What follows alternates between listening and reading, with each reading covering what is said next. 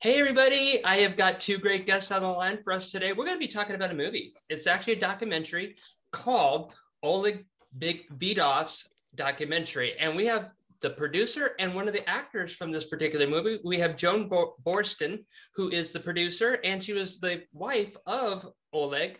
And then we also have Costa Ronin here, and he's the actor that portrayed Oleg in the movie, and I'm so excited to have you guys here. We're gonna have some fun talking about the movie, learning a little bit about you, and of course, just having fun talking. So, welcome to the show. Thank you. Thank you. Thank you. Thank you. I was just the voice. I didn't play Oleg. I was fortunate enough to be the voice of Oleg Vidov in the film. Well, that's interesting. So I'm going to learn how we did that, and this is going to be a little bit of a fun experience for me. So I guess let's kind of start off with the movie. How did the movie come about? What was the inspiration behind the movie?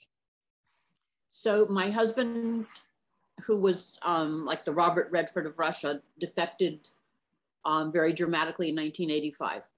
And he passed unexpectedly in May 2017. And he had been writing his autobiography for 3 years. So he left me, he always gave me huge projects to do. So he left me his autobiography to finish with a list of something like 72 people to interview to fill in the gaps in the chapters he hadn't finished. As I was getting ready I finally got out of bed like 6 months later or 7 months later. And I said, oh, he left me a project. I'm going to have to get going and get this book done for him. And as I was beginning to do travel plans, my friends from the film industry said, Joan, you got to record, you have to film those interviews because first of all, none of his friends are getting younger or healthier. And secondly, it's probably a really great documentary because he had an amazing life. So I set out, I did the first of 3 or 4 trips, and I flew first to Canada, then to Belgrade, then to Sarajevo, then to Austria, and then to Berlin. And it was pretty clear by Berlin that we had a movie. So it took me more than 2 years to interview all of these people. I put together a crew of people who knew something about the Soviet Union, because as Costa will tell you, it's a hard country for the rest of us to understand if we don't have background in it. And so the first person that I hired was the director, who was Nadia Tas, who is from Australia. She's won tons of awards for her work in feature films. But she knew about the Soviet Union because her grandparents had escaped from the Bolshevik Revolution and come to Greece where she was born.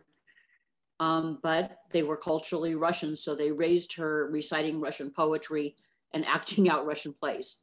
And then both editors turned out to have a lot of background in doing films about the Soviet Union, and they'd been in Moscow. And it just kind of went from there. And then we needed a voice of Oleg, and it was very important to me that the voice, which turned out to be Costa, was someone who actually spoke Russian fluently, but was understandable in English, and he was perfect for that. And then as a narrator, we used Brian Cox from Succession, who I'm sure most people don't know, but he taught acting in the Soviet Union for 2 years. And then he wrote a book about it, and then he convinced the BBC to do a documentary called Brian Cox's Russia. So we kind of had this perfect marriage of a lot of people who found Russia interesting and who were actually very gifted and qualified. Before we get into the rest of the movie, I just have a quick question, because I know everybody grows up seeing people on television and the movies, and they have fantasies about marrying them or dating them and stuff. So you actually got to marry an actor. So how did you guys meet? Well, first, let me tell you that I was born and raised in the film industry, and my father told me no actors. That worked out well. So I was working for the LA Times, and in 1981, they sent me to New Delhi to interview the fortune teller of a famous Italian director named Federico Fellini.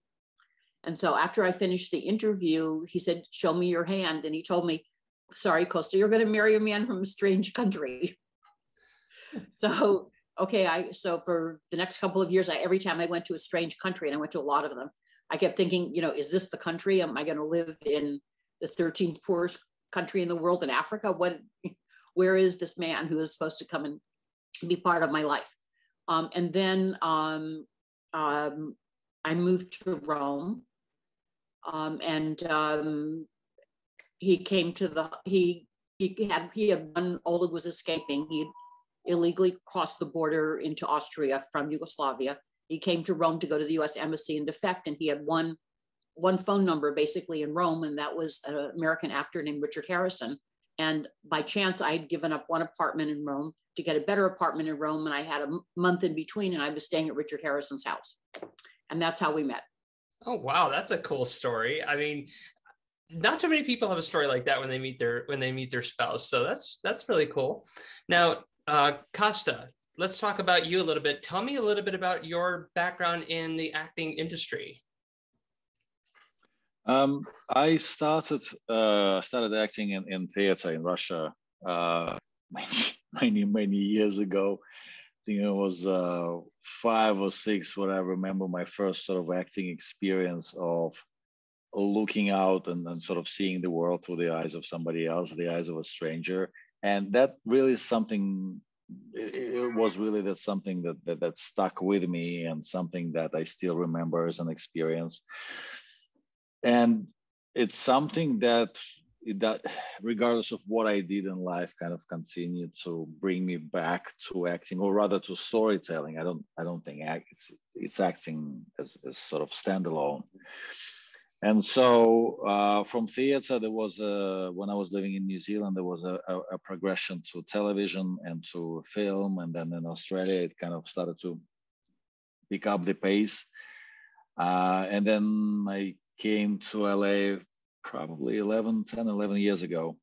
And it kind of, was a natural progression for a storyteller from, I guess, anywhere in the world, is to come to either LA or New York or London, or one of the places where it's kind of these stories are made. And here I am. I just never left. I came here to check it out and have a cup of coffee and hang out with the people who I thought at that point were my tribe.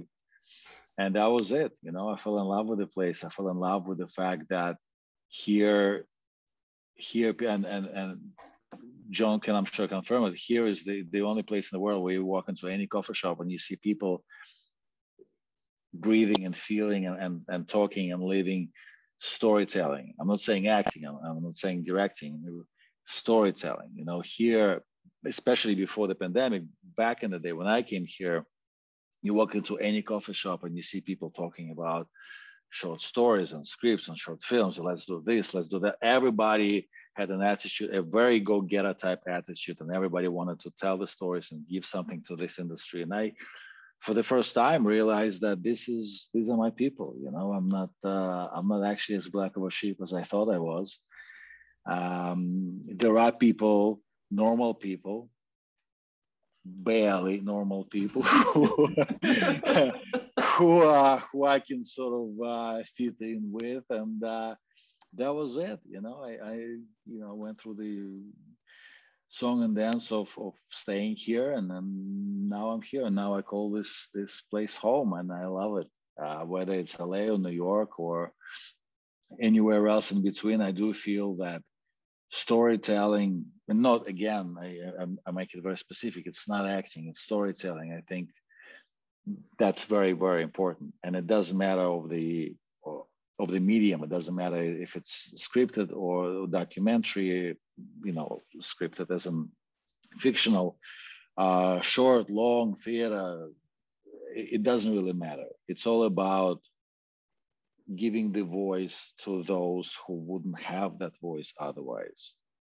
It is about, like Joan said, traveling around the world and trying to collect the stories through journalism, and then letting people read about those stories, letting people into that world that they wouldn't otherwise be a part of. So that's kind of how I see it. To me, it's about giving the voice. To me, it's about having a voice and having something to say. And to me, right now it's acting, but I direct, I produce, I write, and so to me, it doesn't matter. There's a lot of stories out there where I would not be able to I would not be a part of that story or storytelling process as an actor, but I'm sure I can help in some way. If I can help that production team by, like here, rendering my voice, or making a cup of coffee, or bringing cables, or connecting with some other people who can help, I will do that, because I believe it's very important to do what we do. I do believe that storytelling is kind of really the last resort right now to kind of still connect with people and emote people and provoke the way we think. So let's talk about really quick how you were a part of this movie. You said you're the voice of Oleg. So how did you, what was your part in this as the voice? Were you like going back and talking about like conversations like you were pretending to be him? No, I was literally that. I was literally the voice. Brian wasn't. So a bit. I probably Joan is a better person to talk about the whole process of putting the film together. But once the film is put together, it's a video roll. It's a video roll, and in Joan's particular project, there are sections which are reenactment of events that took place years ago. So when there are reenactments, there are actual actors being a part of the scene. Let's call it a scene. But then for the whole duration of the video roll, there is a narration which, John, correct me if I'm wrong, but I think you and Nadia and a whole team of writers, you guys wrote a script, right? And then Brian narrated the script. And in that script, it was exactly that. It was a narration. It was a point of view. It was a story, right? Like you would read a novel. And then within that story, within that novel, within that narrative, there would be moments where stories were told from Oleg's point of view. His most personal stories, his most sacred stories, his most influential stories. And this is where the decision was made to have that differentiation between the actual narration, which is sort of in third person, and have somebody to narrate it from the first person, from the Oleg's point of view, from the first point of view. And this is where I came in and did that, or tried to do that. Now, Joan, tell me a little bit about this whole process. I mean, for some people, it's difficult to put a documentary together. Knowing that you were married to him, you kind of have some of the connections that they wouldn't have to sit there and research as much. But on the other hand, you're still going to have that. So what was the biggest challenge for you to put this documentary together? First of all, I just want to say that the words that Costa speaks in the movie are from Oleg's autobiography.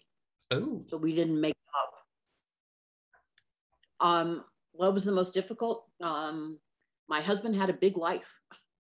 It was big. And we couldn't even, and we had 90 minutes and we couldn't even get part of it into there. So that was what to leave out was a problem. It was hard. So did you actually physically write the movie and get the idea for the movie and somebody else like directed it? Or how did you come up with the concept of how it was going to lay out? So we had a writer, he doesn't want to be called a screenwriter, who has done other documentaries before. Mm-hmm. And he was also a co-editor. And he was very skillful at combining parts of Oleg's autobiography and what Oleg had written with all of these interviews that we did, and not all of which we could use, but they're in the book. And so he would explain part of it, and his co-star or the director or whoever would speak as well. So the first American film he did was Red Heat with Arnold Schwarzenegger. So we interviewed Walter Hill, who was the director, and he explained that when he tried to hire Oleg at the beginning, he wanted him to play the bad guy. And so he brought him back 4 times. And then finally he said, you know, Oleg, the camera doesn't think you're bad. You're just not bad. So I'm going to give you a different part of someone who's really good, and the camera will see you that way. And that was actually how he began his career in the United States, as a good guy. But there weren't a lot of good guy parts for Russians in 1985. We were still in the Cold War, and he would walk in to a casting director, and they would look at him and say, well, you're not Russian, you're really good looking. What's that supposed to mean? Well, because during the Cold War, we didn't see a lot of good looking Russians. Oh. And we especially didn't see, by the way, a lot of good looking Russian women. They kept them locked in the Soviet Union. There still aren't many parts for positive, let's call them positive characters of Russian origin or Eastern European origin altogether. It's still kind of very much a one direction type thing. It was like, you don't look like a KGB agent, you don't look like a criminal, and you don't look like, you know, a government thug. So why are you even here? Wow. You know, I can only imagine what it was like to go through and relive your husband's story. And some of it you probably experienced with him. Some of it you probably didn't before you guys met. How emotional was it to actually see this thing play out and watch it when it was done? It was very emotional. The good news is that, you know, I'm an ex-journalist, so I obviously did a lot of research, and I interviewed a lot of people. And the truth is that I would say that Oleg was right in what he wrote 95% of the time. So it wasn't like I met someone who said, oh, no, that's not what happened. You know, there were some variations because you're looking back 50 years, 60 years, but there was nothing that was different than the way he told it. Wow, that's pretty incredible. Now, this is for Costa. How did you find out about this particular role so that you could physically go out and audition for it? And what made this role appealing for you to even try? I got a call from Joan. I didn't really have to audition for it. She rang me up, and we had a conversation about, well, I guess to answer the first part of the question, I didn't have to audition. Joan offered the opportunity to me. As to what was appealing, look, what wasn't? Oleg has lived an incredible life. He has been a tremendous artist, and I'm not gonna say actor because he did so much more than just act. He was a tremendous artist, and he influenced not one but a few generation of people in the Soviet Union, people in Eastern Europe, people in the United States through wider released films, and also people who he called friends as well. What I personally, I mean, look, I was only privy to his acting work, and then through meeting Joan and through doing my research, I watched a ton of different interviews and his original films in the Soviet Union, and he had so many people that he called friends, and there were so many people who looked up to him as their friend as well. He was an incredibly personable person. He was an incredibly open person. He was one of those people who would walk into the room and the room lit up. Everybody wanted to be his friend. And, you know, they don't make it like that anymore. There are maybe a handful of people we can think of. Everybody wants to be one, you know, especially amongst the actors, the artists, the thespians. Everybody wants to be that person who walks in and the room changes. But not many people are. And he was that person. He was that person who would walk in and everybody wanted to have a conversation with him and wanted to be his friend, wanted to know more about him. And I found it incredibly fascinating looking into what made that person. You know, the person doesn't start when he moves to the US or Italy or anywhere else. The person starts when he is born. The person starts with his parents. I found it incredibly fascinating learning about his parents and his heritage and where he can. That's what makes the person.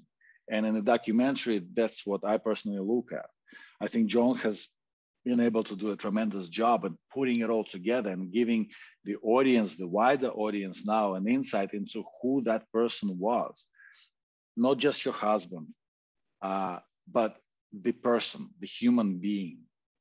So I thought it was a tremendous effort, and I just wanted to be a part of that process. I wanted to be a part of that journey, and I'm privileged to be a part of that, and had something to say about that. Well, being Russian yourself, I don't know too many actors or actresses that really come out of Russia. I mean, I don't know what it's like for film over there. I don't know what they can do stuff as like they can here. I don't know if the film industry is the same there as it is here. It may have changed, but I know that his ability to do what he's done coming from Russia made him a pretty standout guy. I mean, this is something that made him, you know, he made Russia famous through his own works, and that's awesome. How is it with the people over there that are in films? Are there a lot of people that have gone to what he's been able to do in the film industry from Russia? Oh, look, Russia has had a tremendous history in film. I would say Soviet Union, not okay. Russia. So, I mean, the forefather of acting, Konstantin Stanislavski, is Russian. Most of the Russian pedagogues, teachers, Russian. Russian theater, Russian ballet, Russian arts, yes. Russian cinemas, Russian directors are being studied in film schools around the world. So massive influence on film and television and other avenues around the world. That's what it was. Then, you know, after the disintegration of the Soviet Union, that industry disappeared. And Russian filmmaking took a long time to get on its feet. I'm not by any means a specialist to talk about that. I'm sure there are people a lot more qualified, people who actually work in Russia. But he was one of the kind. Yeah. You know, like I mean, the best way I can say is like, again, there are a lot of people of his generation and generation after who wanted to be that, whether in the Soviet Union or Russia or around the world, but through for different reasons they couldn't. You know, Oleg made his own choices. He made a choice to leave the Soviet Union. He made a choice to run, escape. You know, you can either run from something or you can run towards something. You know, as an artist, nobody can judge. You don't know what the circumstances were, and you don't know what it takes. And for a person in his situation, a person of his ability, in his situation, to feel so restricted. You know, it's like you take a bird and you put a bird in a cage, the bird dies. Right? Because a bird can't figure out how to run, to fly away. If a bird can figure out how to fly away, it's going to fly away. And that's pretty much what happened. You know, there are some creatures, let's say that, some creatures are just not created to live in captivity. And for better or worse, Oleg was able to escape, I guess for better, because now we are able to learn more about him. You know, he met Joan, and Joan took this story here, and Oleg was able to work here and write here. And then now we have this documentary, which is an insight into his life. And I know from personal conversations with Joan that there are a lot of people, not just women, but a lot of people of that generation who remember Oleg very, very fondly as a terrific actor. They remember his films. They're able to quote his films. And not many actors can say that, you know, not many artists can say that they made such an impact on somebody else's life. Yeah. Well, I'll tell you what, the Russian ballets and the orchestras are second to none. They are amazing. And I love ballet. So I've watched a lot of Russian ballets, and man, they are just timeless. So, I do appreciate those every year, and that I get to see them. Now, we are running out of time, unfortunately. So, Joan, let's kind of finish up with this particular documentary. I know it's in some film festivals. I think it's currently here in Florida, too, which is really cool. Tell me a little bit about where it's going to be, where it is now, and, of course, how people can see it. Well, it's on the festival circuit, as we say. So it's at the Global Peace Film Festival in Florida now. It's headed for Chapel Hill, North Carolina. Okay. And then it's headed for the United Nations Film Festival in Palo Alto. And then the next day, the Newport Beach Film Festival here in Southern California.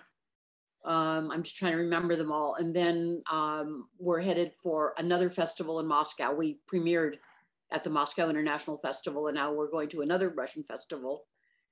And then we're going to a festival in Estonia, which was also part of the Soviet Union, and to Italy.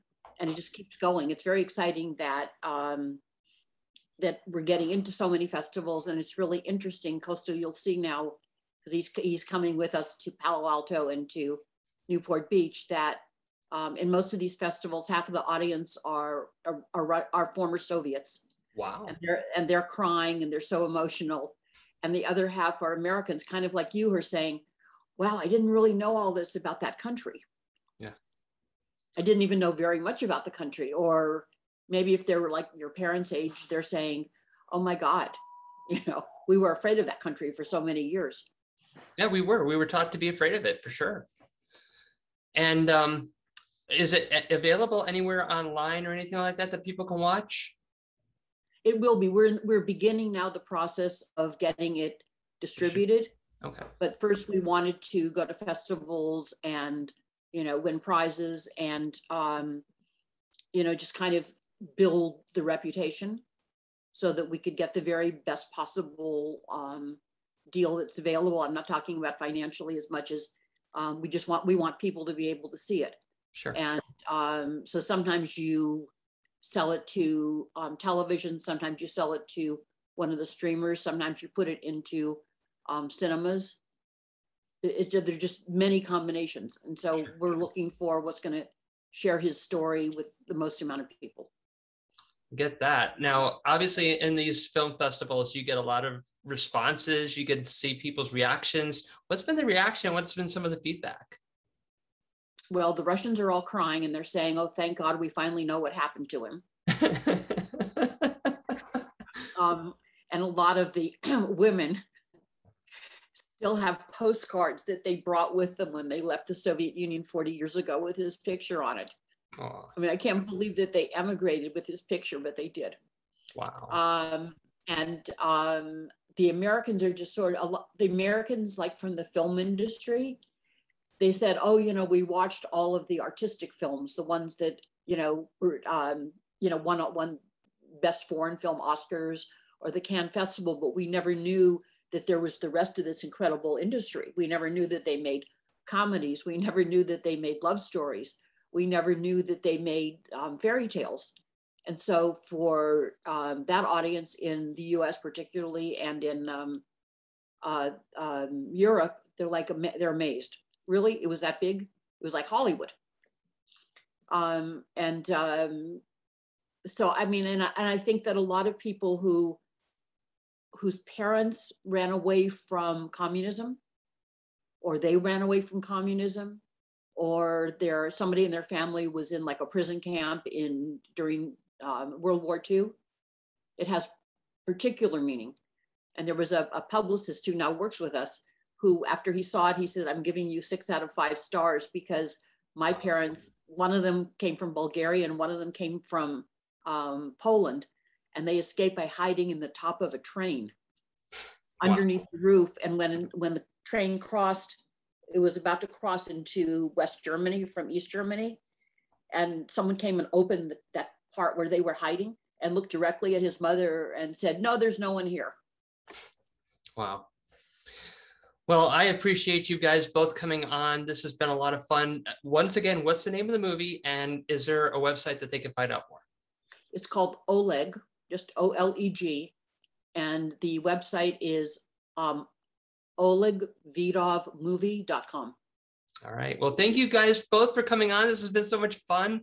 I got to learn about a new country and some of the people that have come from it that's helped entertain us for years. And I appreciate you both for all your work and effort that you put into it. So thank you. Thank you for inviting us. Thanks, Emma. And guys, we got to take a quick commercial break. Got to pay bills. And I will be back in about 2 minutes. Don't go anywhere. Like, OMG, you were on TV and junk.